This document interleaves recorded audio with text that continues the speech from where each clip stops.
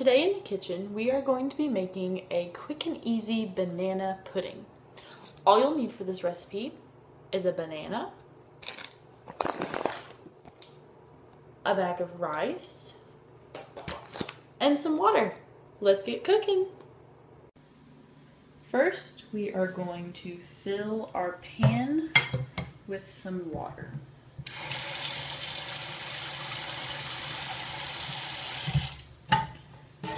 Then we're going to put the pan on the stove and turn the heat on to high. Now we are going to add our banana. So what you need to do is peel your banana.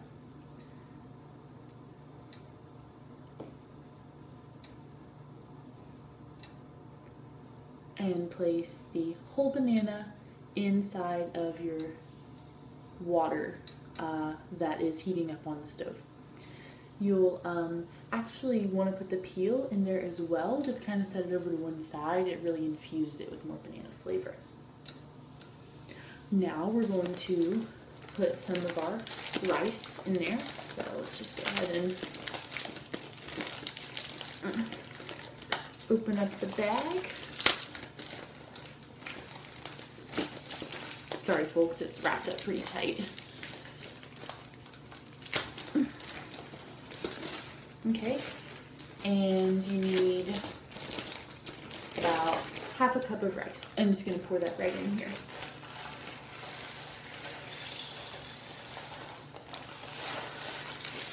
Perfect.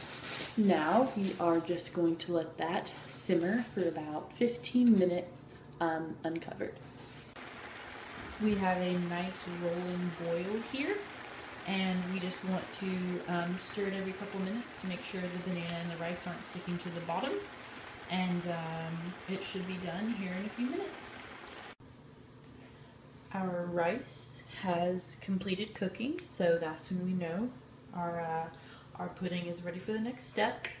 So we're going to go ahead and take the banana peel out. Actually, we don't want to eat that. It was just for flavor.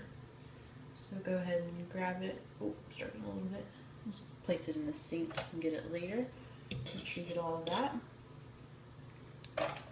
So now we are going to mash our banana in with the rice.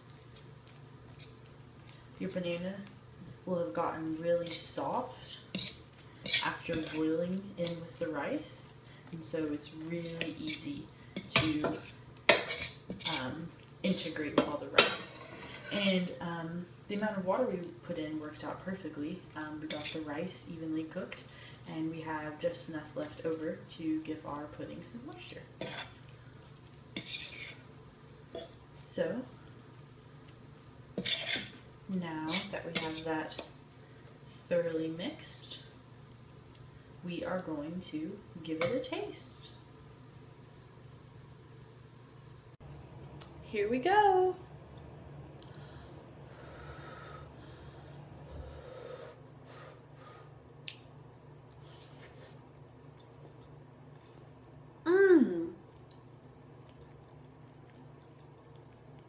This is really incredible.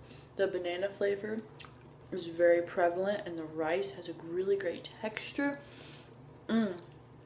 Perfect pudding to serve at birthday parties or any function.